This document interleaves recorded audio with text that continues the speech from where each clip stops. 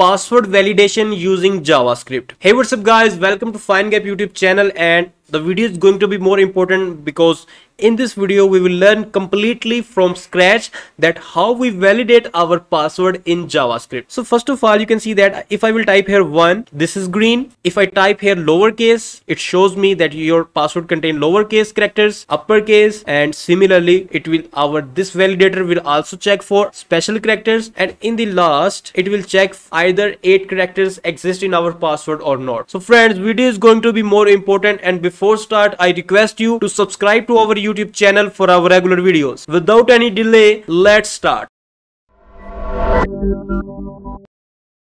First of all, here we have a PHP file and I will create a basic HTML structure here. Give a title to it like password validation. Inside this, we have to create a div with class wrapper, create an h1 tag inside this, type password validation, create input tab where user will able to type his password and give an ID to this so we can access it in JavaScript. Next, create an unordered list and create 5 list items. In the right side, you can see that this is our current output. Next, give an ID to this like 8 characters and type here contain 8 characters. This will be the error or a message to our user that either the user's password fulfill our this condition or not. Next, give an ID to this lowercase and type here contain lowercase characters. Next, give an ID uppercase and a text here uppercase characters. Next, give an ID like contain number and type here contain numbers. This list item will show to our user that either his password contains number or not. And in the last, type here special characters and type contain special characters. This is our current output. Next, we have to give CSS to our this design. So I will type here padding 0, margin 0, and box sizing border box. Refresh this page. So this will our current output. These properties will remove the default margin and padding from these elements. Next, type here body, display flex, justify content center, align item center, and minimum height 100 VH. These 4 properties will bring our content exactly in the center position of our screen. Next, type here background, linear gradient, and type these values to get the same results. I have copied this linear gradient value from a website. So basically this linear gradient property will bring a beautiful background linear gradient to our this output. Next, copy this wrapper class, paste here and type width 100%, maximum width 600 pixel, background color white, padding 40 pixel, and border radius 5 pixel. So by adding these properties, our output will look like this. Next, I will create a wrapper class here and an h1 tag and type here text align center and margin bottom 40 pixel. So here is the style of our h1 tag. Next, copy this class, paste here, and copy this input tag and paste here, and the style that we will write here will exactly implement to our this input. And I will type here width 100%, height 50 pixel, margin bottom 20 pixel, padding 20 pixel, and font size 18 pixel. So now our input will look like this. Next, we have to remove these bullets. I will copy this wrapper class, copy this UL element, paste here, and type list style type none. By doing this, these bullets will be removed. So first of all, what we will do here, I will create an object, copy the ID of this input, paste here, and type here document.getElementById, and in single quotes I will type here the ID of my input. By using this technique, we can access an HTML element and use that element in our JavaScript. Similarly, I need to copy this and paste it 5 more times. I will copy this, paste here, and similarly I will initialize all my list items inside JavaScript. That's it. And similarly in the last, copy the special characters ID and paste here. So that's it. Next, copy this pass input object which contain our input and type on key up is equal to, and guys, this is an arrow function in JavaScript. Basically this is a function, but this is the shortest form to write a function. You can search on the internet that what are arrow functions in JavaScript. So whenever user will type any of the key, this function will be called. If you want to see the output, I will type here function is called. Let me refresh the page, press F12 to see the console, and just notice at this position that whenever I will type something, it's missing something. I have figured out there was a little bit error in my code, so let me show you. Actually, I need to initialize my all these elements correctly. For uppercase, I will copy this and paste here. This is for contain numbers and this is for characters.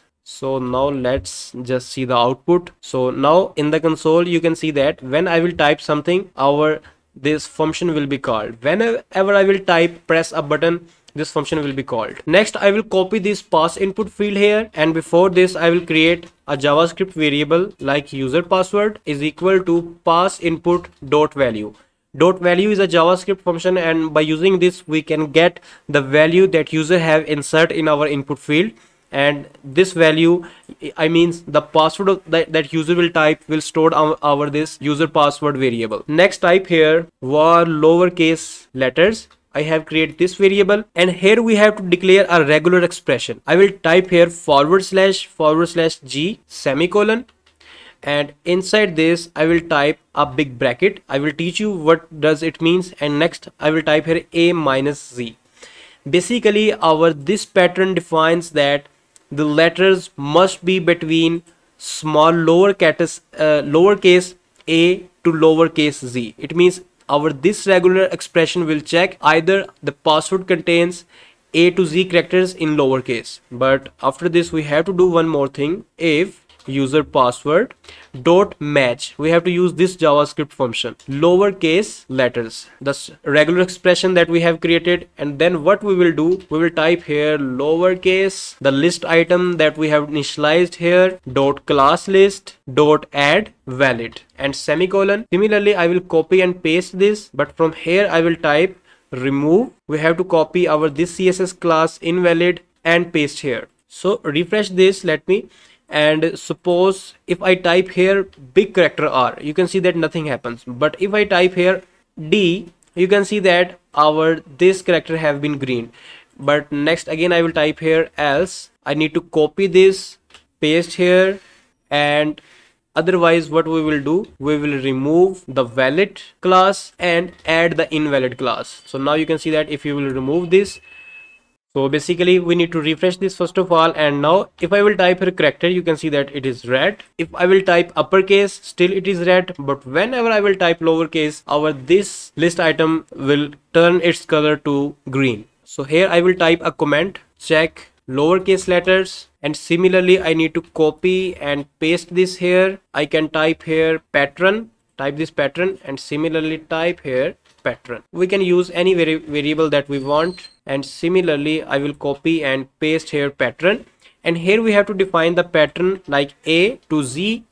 This pattern will check that either uppercase characters exist in our password or not. Let me show you the output. If I will type here A, we need to do one more thing. We have to copy this uppercase object and paste in these 4 places. Refresh, and now you can see that when you will type the uppercase, then it will green. But if your password doesn't contain the uppercase, it will turn to red. Similarly, I will copy this, paste here, and type here 0 and 9. Copy this contain number object, paste here, and now this pattern will check for numbers. And similarly what I will do, copy this, paste here. Here I need to type here check for numbers, check for uppercase, check length of password. To check the length, we will not use the regular expression. We can directly type here if password dot length, which is a JavaScript function, is greater than 8, then you have to copy this 8 characters object, paste here, and we will remove this bracket from here. So that's it. Let me refresh the page. So first of all I will type here an uppercase, this is green, and next I will type a lowercase, a number, this is now green. And next when our password will contain 8 characters, you can see that this will also turn to green.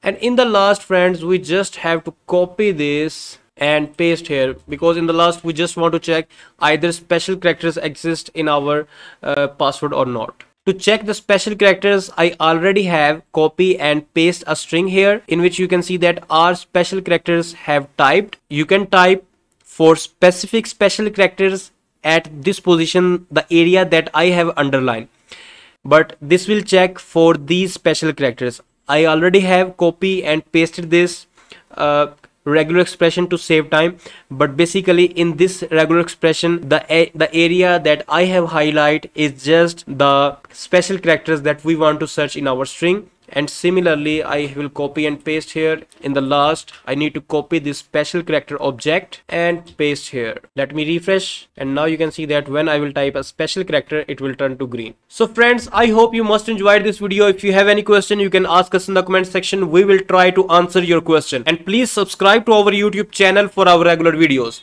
And finally, thanks for watching.